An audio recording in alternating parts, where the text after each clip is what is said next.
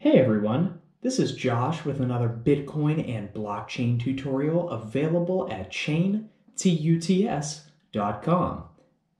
And today I'm doing another entry in my Code Companion series, which talks about and breaks down some of the code projects that I post on the Chain Tutorials website that help break down some of the core cryptocurrency concepts and solve some little interesting problems that I want to tinker with.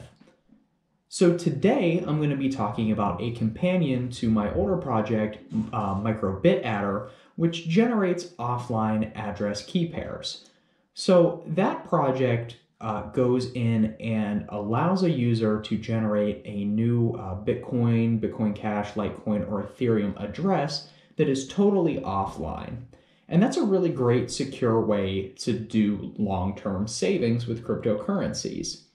However, since you're keeping your private keys away from prying eyes, one of the downsides is you also don't have ready access to your balance unless you use what is called a watch address in a wallet. So some wallets offer this functionality where you're able to just add an address without a private key, so you can actually just keep track of your balances from your hardware or paper wallets. And what I wanted to build was a little lightweight standalone version of that built using a microcontroller. So for this project, I am using the Wi-Fi enabled ESP8266 platform, and this particular one is an Adafruit Feather Huzzah. So this processor has the built-in capability of connecting to a wireless network, and that allows me to fetch live address balance data without having to be connected to a networked PC. And I thought that was kind of interesting, but it also, like many other projects that I work on, provided some interesting challenges. Now, the first thing that I worked on with this was simply figuring out how to get connected to the internet using this microcontroller platform. And thankfully, this is pretty simple with MicroPython. Again, like my other microcontroller projects that I've tinkered with, I decided to use the Python language, which usually isn't something that you think of dealing at that level. There's no operating system here, but these really smart developers in the electronic space have come out with distributions of Python called MicroPython and CircuitPython that allow you to use that really great high-level language in a very small package. Alternatively, I could have developed this and other projects using C or C++ in Arduino, but I really like Python for its rapid prototyping capabilities and simplicity for newer programmers to understand. So, doing educational projects and wanting to try new problems to solve rapidly, Python I think was a great choice. And so to connect with a network using MicroPython, you simply import a network library. So MicroPython provides this as a built-in to its package. And what you do is you create a new network connection, and then you connect using the SSID or network name that you want to use and the password. So what I did was I stored this in a separate auth file. That way I could put a sample version of that in the public repository without revealing any private information about my home Wi-Fi network, which certainly wouldn't be wise. And anybody that clones the project can simply update that file with their own personal information. So that was pretty straightforward. Getting the data, surprisingly, was a little bit more interesting. I started out simply using the raw Bitcoin.com and BlockCypher public APIs. So these are some really nice public APIs that give you balance and blockchain and address data. Anything you could imagine that you would want to know off of these public blockchains you can get. And you don't need an API key to use them, which is really, really nice. Because that's just an added layer of complexity when you're trying to access that information, especially on one of these small platforms. But one of the challenges with tapping into that raw data was two things that I didn't necessarily expect. Well, the first one is fairly straightforward, and that's that I was tapping into these APIs in raw HTTP. Now this has really gone out of vogue because with HTTP, any of the information that I'm sending back and forth to the server that I'm connecting to can be exposed to a man-in-the-middle attack. So there's no encryption with that information. In this case, it poses more of a privacy risk than a security risk. We're only asking for public address data. This is data that's available on completely public, global distributed blockchains. So it's not necessarily a pure security risk. But if you're somebody using this project and you want to connect and get information about your address balances, you might not want to reveal the addresses, especially for your long-term offline savings. That could compromise your privacy, depending on who's watching the network and what they know about you and the other people connecting to it. And it's generally bad practice to tell people how much crypto you own.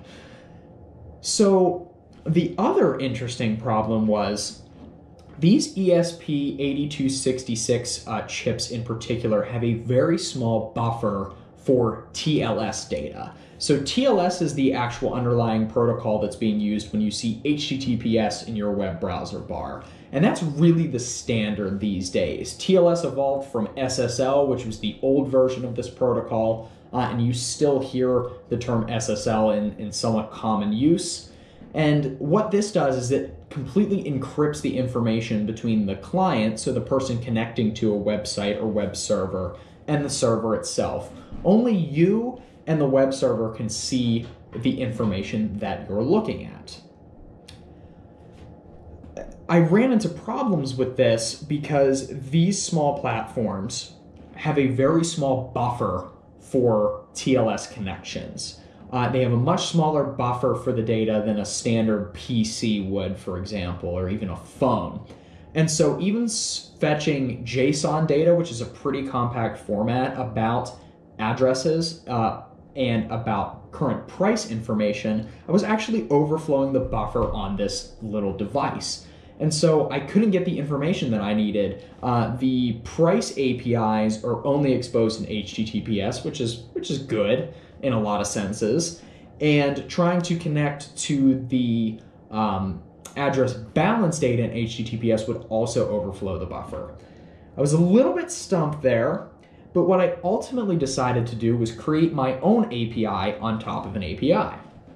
So I essentially created a proxy that I can put on my own web server that fetches the raw JSON data from Bitcoin.com, from BlockCypher, and the price information that I'm getting. And I parse out only what I need and put it in a really compact format to send through my own API. So my little API that runs on my web server will go out and get that data. It'll get the balance for the address that you request. It will get the current price of that particular cryptocurrency in US dollars, calculate your current USD value, and return that data back to you in a very, very compact format. I'm not even using JSON for this because I only have 2 data entries. I'm literally just using a comma-separated string. So I return the balance with 8 decimal points, comma, and the current USD value. That's a very small package, and so now I'm able to fetch the data that I want over HTTPS and not overflow that buffer. So kind of killing 2 birds with 1 stone.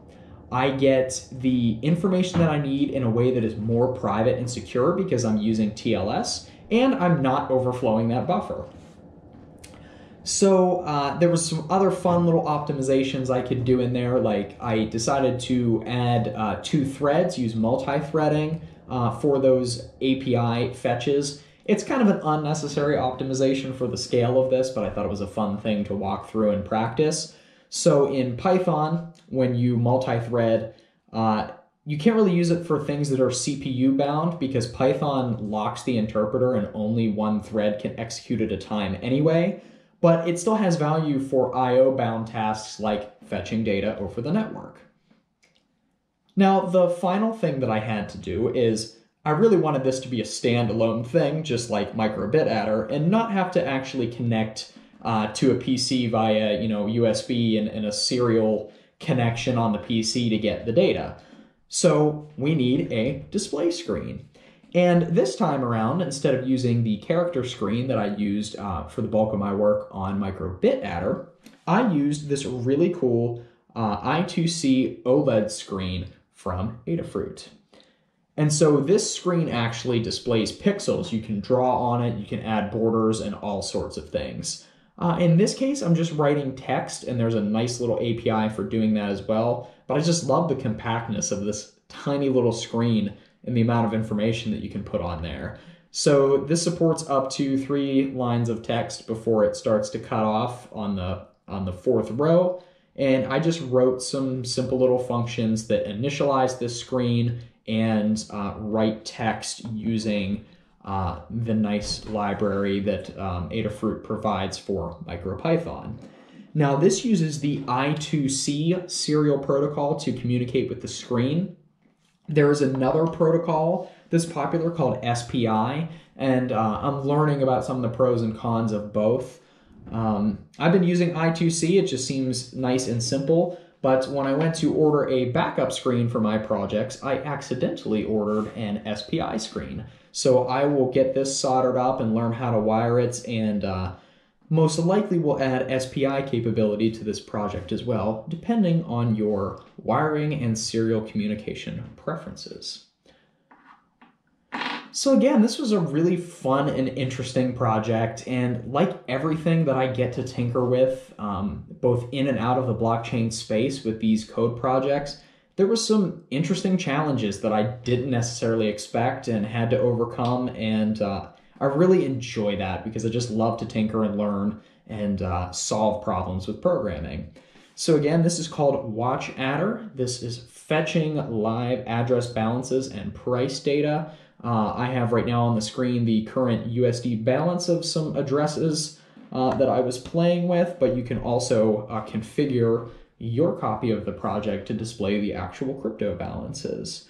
I'm sure there are some other interesting things that I'll add to this down the line. I always like to keep adding new features and bug fixes to these projects.